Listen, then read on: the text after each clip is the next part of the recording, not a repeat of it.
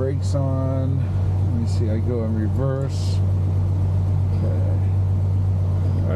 Take park off. It's like understanding how everything fucking works again is... Okay. Okay, so parking brake is on. So I press parking brake and it's... Okay. Oh, it's a push button reverse. Okay. Yeah, but the brake's still going. Oh, I gotta pull it?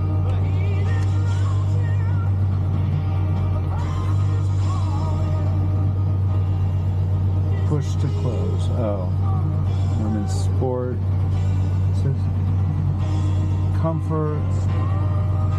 Like literally, I have no idea how to operate the car. Parking brake. Have you driven it yet? Yeah, I just went up. I just literally took it. Okay, so now it's blinking. I'm gonna hold it. I don't want to drive with a parking brake on.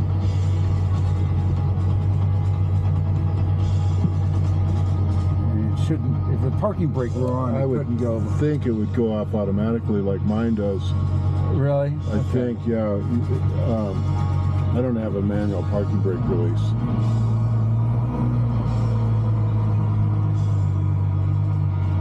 Okay. You'd probably be better off getting me out of here than front. Don't know if I want front or back. Okay. Oh, you can adjust your camera? Yeah.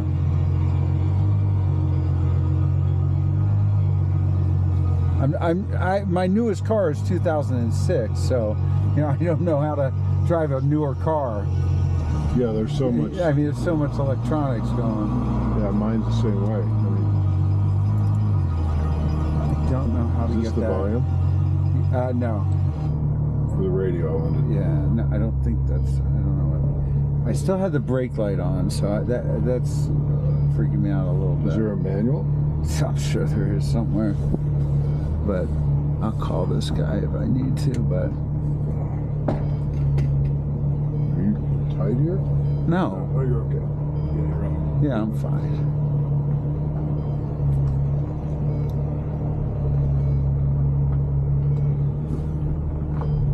Hey, Beto, you want to hop in? That's amazing. You can get okay, yeah, the brake is on.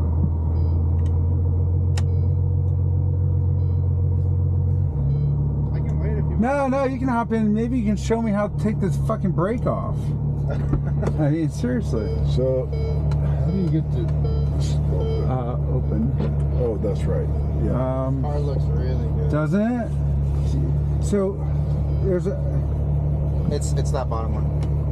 And you pull it, and it's still showing is on. How about push it in? Oh no, it's not. Is it in neutral? Oh, you're in reverse.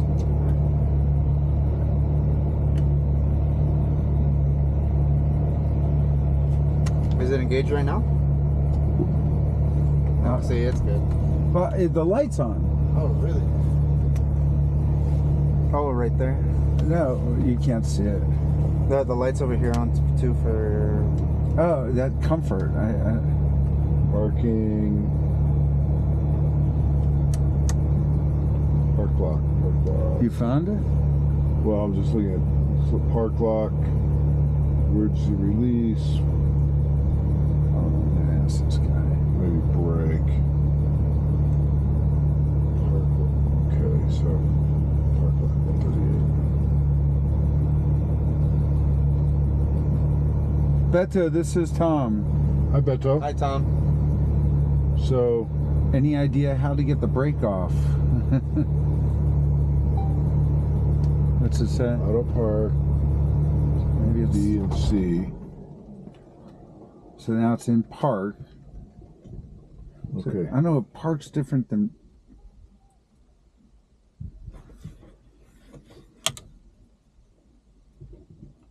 Okay, I'll just read this. Yeah. Okay, it says the park lock is a locking device built into the gearbox. This device is designed to help the vehicle from moving when the multi-disc clutches are open. In other words, with the engine off and or without the hydraulic pressure required for gearbox operation. It went off. The light went off. All right. Here, get back. That's the He's part gonna that's- get back. Do you want here? Why don't you take it? Now it's in park again. Here, you take a drive first. Get him in back. You're more comfortable driving. Okay, I'm in park.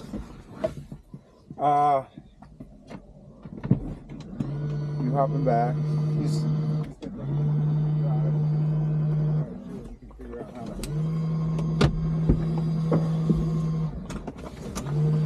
I swear I was able to go for a ride more easily myself. I'll tell you, the red also is better in person. Oh yeah, it looked obnoxious. A little more. You know what I'm saying? Yeah. Oh, I like the red. The red looks. You're gonna have to move it quite a bit back. Do you want to sit? I'm fine. If you can. All right, you're gonna back if you want. move it back. You're a big guy. You're as big as they come. I think. can put that up though. I don't have to work a clutch, so we'll just see.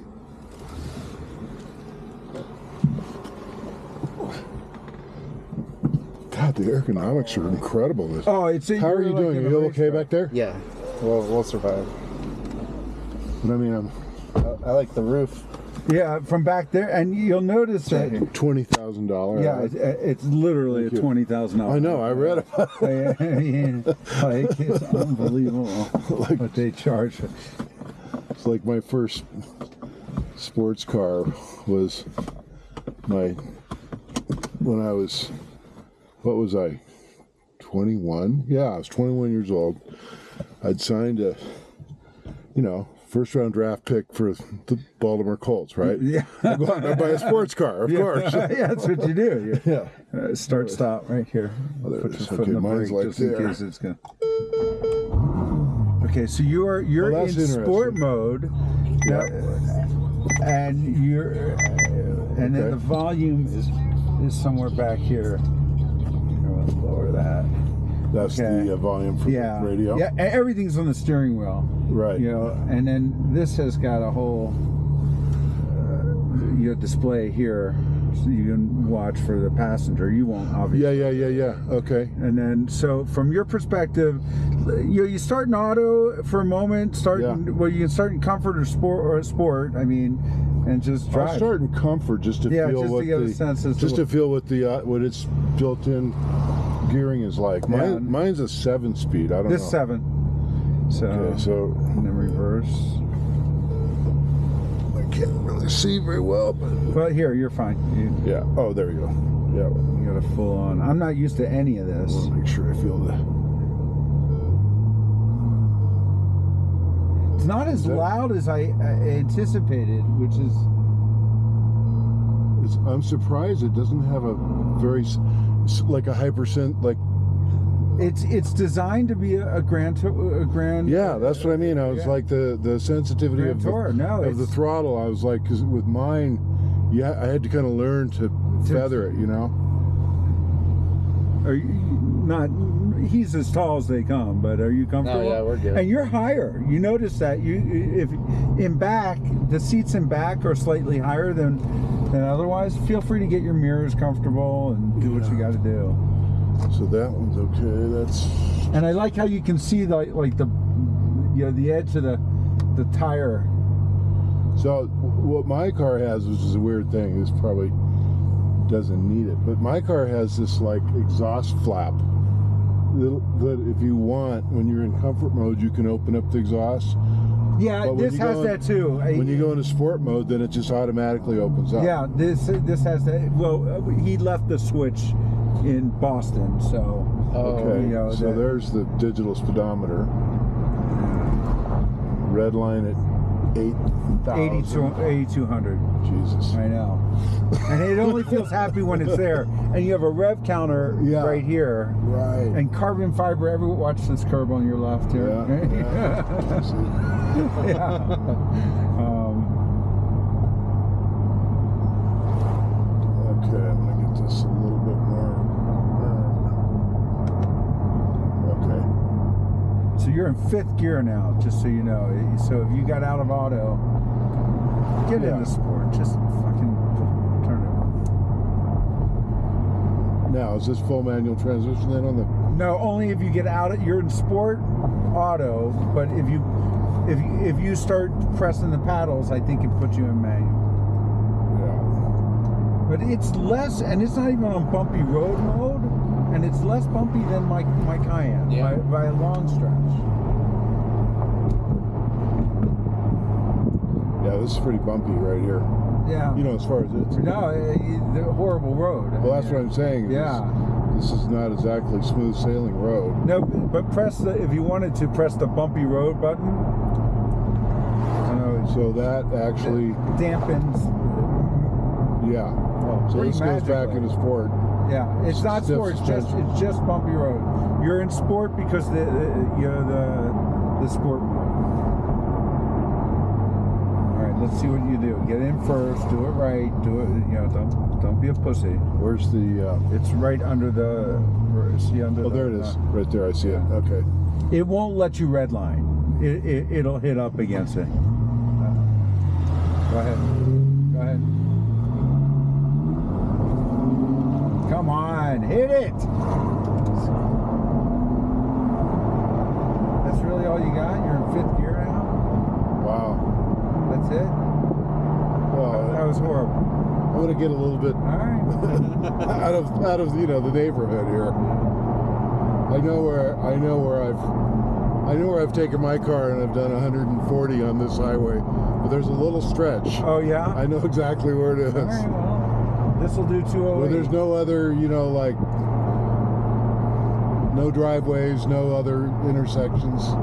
Are you a football fan, by the way? No, I don't watch football. Now, do you guys know each other from work, or did you? He works on my cars for me. Okay. He kind of helps me out, and he became a friend as a result. And talking to him about going into business, helping people with cars, on a personalized concierge level. So that you need something in your car, he'll coordinate. Are you a mechanic? Yeah. And do you have just your own shop or what? No, I don't. I want to get into the auto concierge service. Where he would coordinate bringing it to other people's shops, helping you advise, make sure you don't get fucked. He saved me like a shit ton from Porsche. Told me I had to replace the camshaft for $8,000 in my Cayenne. It's like they were fucked in the head, and it was a $300 metal piece that just needed to be, shifted into place. I mean,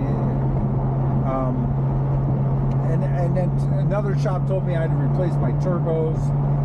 It's quick, but it's like I could drive all day in this. It's not. It's not like hypercar. No, that's what I'm saying. It's a very, very much a GT ride.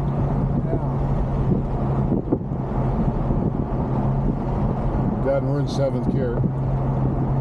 Just loafing along at 1,200 RPMs. Oh, it's got a G-force meter here too.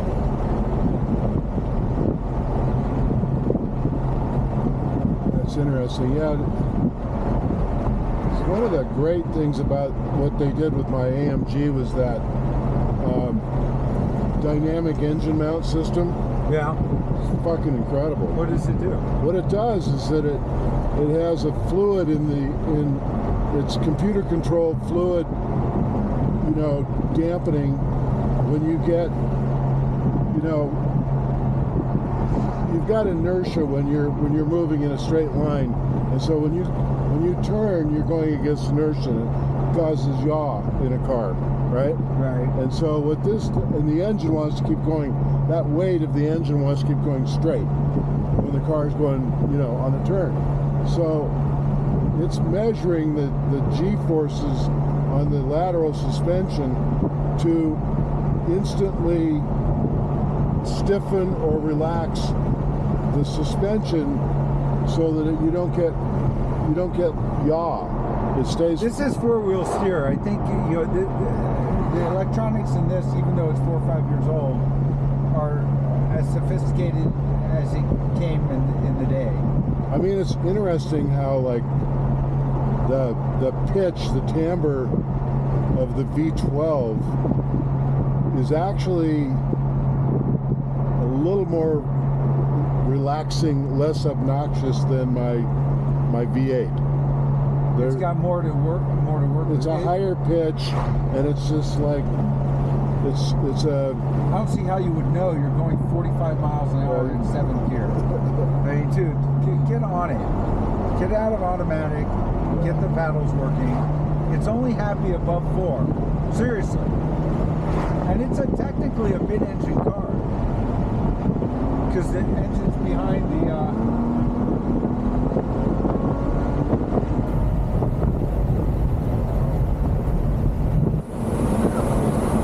Just it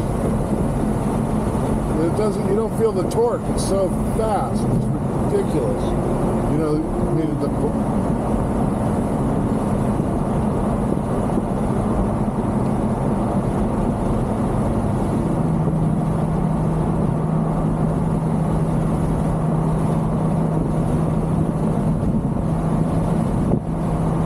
And it's quiet as all get out with the windows up. They're double glazed. I mean, It's quiet.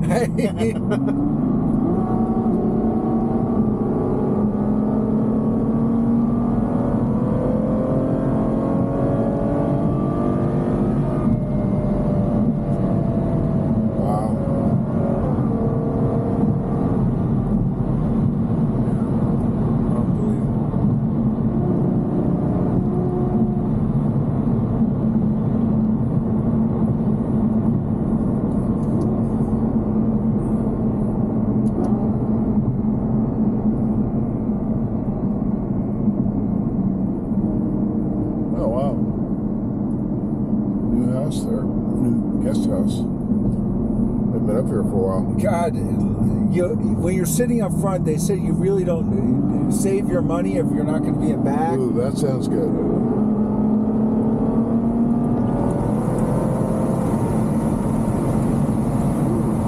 I think the roof is epic from when you look up.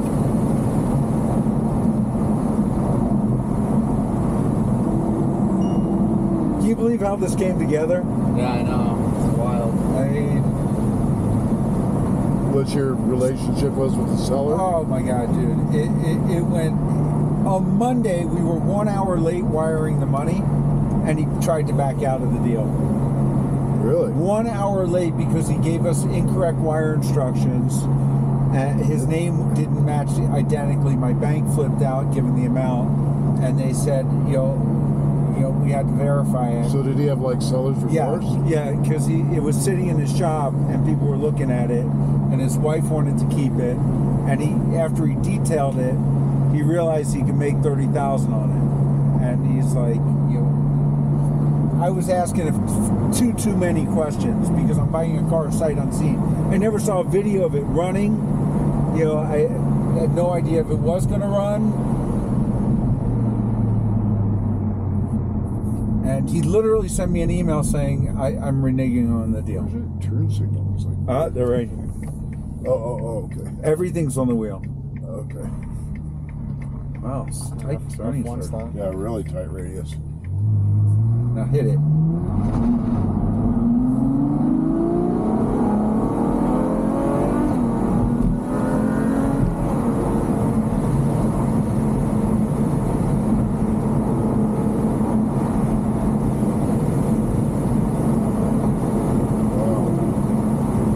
Yeah, the interior, I feel like on Speed Racer. I mean, I feel like... I want to just warn you, I want to feel the brakes for a second. Go ahead. Carbon fiber.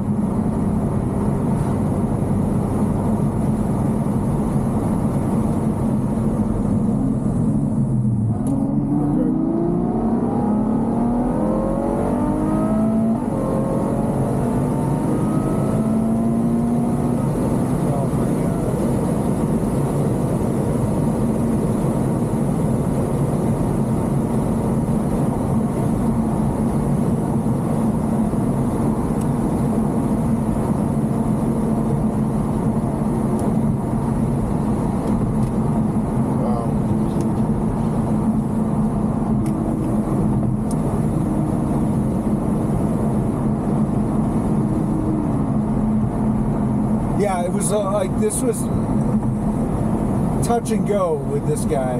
He just literally he flipped out on Monday. He had second thoughts. His wife wanted the car, and he literally said, I'm reneging." You know, and I'm like, "What?" I had to talk him off. Where's the window? Oh, there. Okay.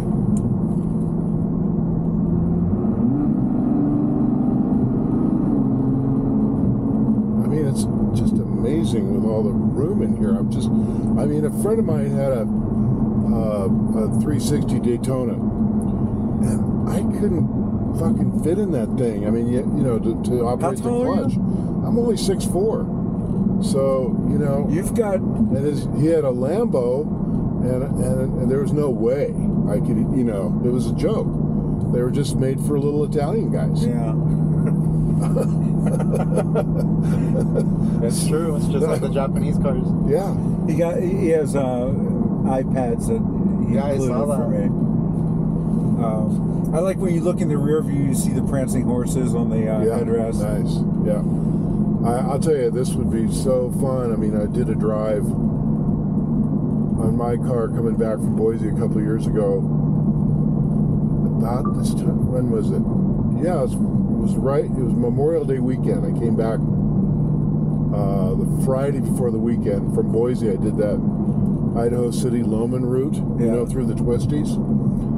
And it is. Have you ever done that drive? Yeah. Oh my God, it's fantastic. And the thing is, you got to get it early enough where there's no traffic, Right. because then you're passing people, and they're like, Yeah, not passing. But this is the kind of car where the beauty of it is, it's like my car, where you don't have to push it. It's so smooth. It's so smooth. If you set up your line, it's so smooth. Looks brand new. I mean, Yeah, 2017. 2017 with 20,000 miles, 20,000, which is significant. So he drove mileage. this car. Yeah, no, it was Where did he effectively live? a Where was the guy? two-owner driver. I think Arizona. I think it's an Arizona car. It somehow ended up in Boston for a year. So this client of mine, that he was buying Ferraris the last couple of years, and then he just says, "I'm done with my Ferrari binge now." I guess he sold them all. He had 3 of them. He bought a Lusso. Yeah. He bought a Roma and a Pista. Do you know that? Oh yeah, I like the Roma. Yeah, the Roma's beautiful, and the Pista's insanely fast. Yeah. But he's as fast as all of them, even the newest ones now, none of them have a higher top speed than this. They're all around 208. Some of them are less. And the 0 to 60, this is 3.4. I think the fastest Ferrari is 2.5, which is. I mean, I haven't trained. I haven't gone to Bondurant, or I was given a deal where I could go to the AMG school at Laguna Seca. But I just, my injury and stuff, I didn't have the time to. I'd go with you. It'd be fun. Yeah. So my point being is that I don't. I don't know how to drive a car at super high speed. Yeah. I've driven a Ferrari F430, on a track before with a driver, and so I mean I've had a little bit of taste of it, but not like if you really spend some time. And the one thing I just worry about, like when I've come down, I guess of Stanley, coming off that Loman Drive or Phantom Hill, and I've gone 155, and I just go man, I don't know what happens if something jumps out in front of me. It's the wildlife thing. The thing about that is, in my opinion, it's something to be concerned about for sure, but if something comes in front of you at 80 or 70, it's the same fucking thing. You're not gonna. Am I wrong? I think the faster you're going through, it's like when you hit a pole. There's a certain breaking point where the pole just breaks, instead of just crashing into it, and the pole just absorbs all the energy. Is it better? I think the animal's just gonna go flying over you.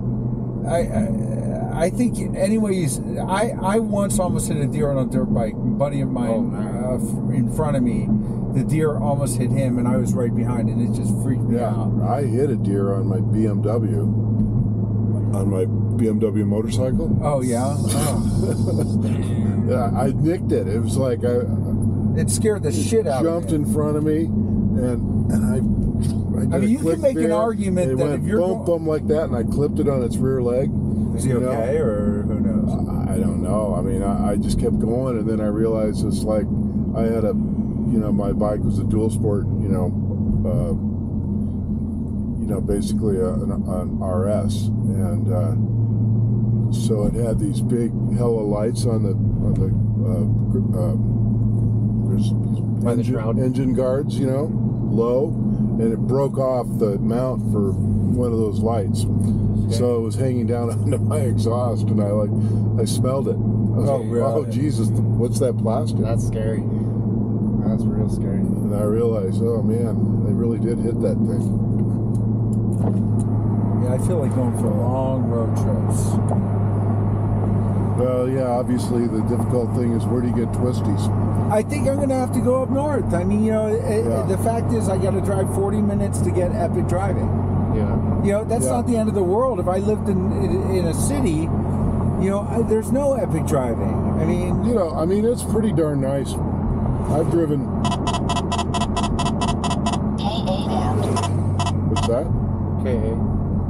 That's a cop. Yeah, it should be a cop somewhere. But I'm going to make a goal that every day I'm going to crank the tunes up. The question is, when am I going to drive the other cars? But I think this is so much different than my other cars that I'm going to want to drive them all for different reasons. I feel very civilized driving in this car. I really... Oh, yeah. I don't feel like it's but it's a direct descendant of the Enzo. The engine is. I gotta figure out how to work the parking brake and shit. Yeah, I tell you, it'd be interesting. The guy who texted me back. He's like, you should. I gotta drive my AMG, and you feel the difference in the throttle's more sensitive than... No, this one's like easier to manage the throttle. Yeah, I had to really get used to my AMG throttle. I mean, this is extremely docile in terms of not getting away from you. I am told it will. It truly will if you give it a little bit. Here, you can leave it here. Beto, you want to take it for a ride? No, I can't. This is too much. Are you sure? Yeah. Come on. No, you're gonna take it. Here, Beto, yes or no? All right, let's take it for a ride. Yeah, he's good. Yeah. Okay. Here, turn it around like that. Yeah. Oh, that's an AMG too. A 6.3. Oh, yeah, he's got all the money in there. Yeah, it's a hell of a car. Those are nice. Okay, the brake. Okay, so yeah. So pull neutral both. Goes out. Pull both the pedals. Okay. You're neutral. There we go. And then I think the brake is the bottom left. Push a button. See down. Oh, CP. here we go. Maybe it's no miles per hour. What was that? Oh, park on. Okay, then you got it. No, it's just the brake engaged. Okay. Okay. Cool. Wow. We'll figure it out.